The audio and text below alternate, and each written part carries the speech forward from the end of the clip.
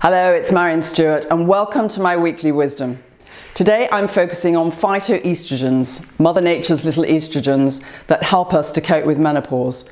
And I'm doing that because I am inundated with people asking me if they're safe to take because they've read articles reporting that they may not be.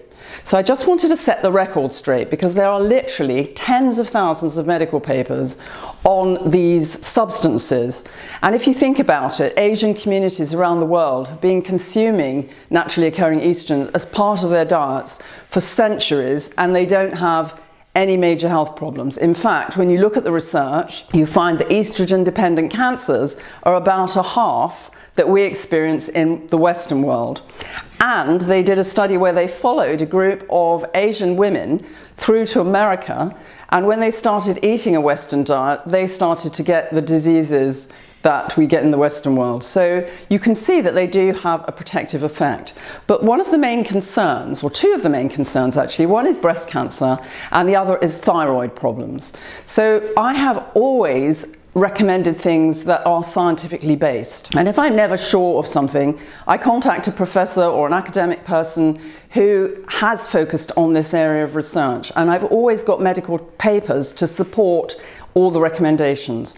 And in fact, in the last couple of years, there have been studies published in prestigious journals from Harvard and the American Medical Association showing that these isoflavones, these phytoestrogens, Mother Nature's little estrogens, are perfectly safe. In fact, for breast cancer survivors, they show that by consuming these, you actually reduce your likelihood of getting breast cancer again. So rather than it being a worry, it's actually positive news for everybody.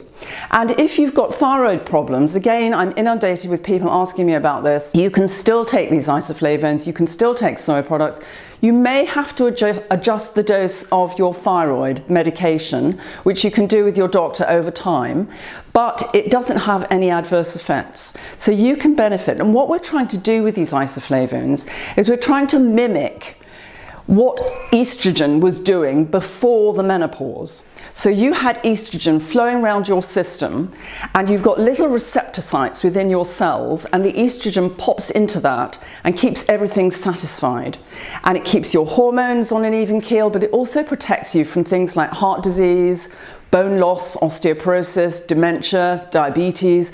So there are so many good things, and even depression. When your estrogen levels begin to fall at the time of the menopause, your brain doesn't understand, because 100 years ago we weren't living much past 50.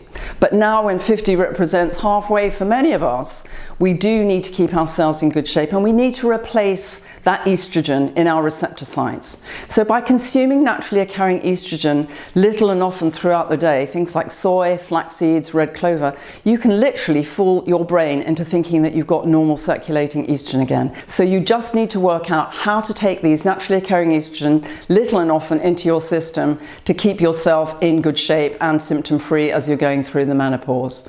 So thanks very much for joining me. Don't forget, you can go to my website and sign up for my newsletter and come and attend one of my masterclasses to find out more about what's going on in your body and how you can fix it.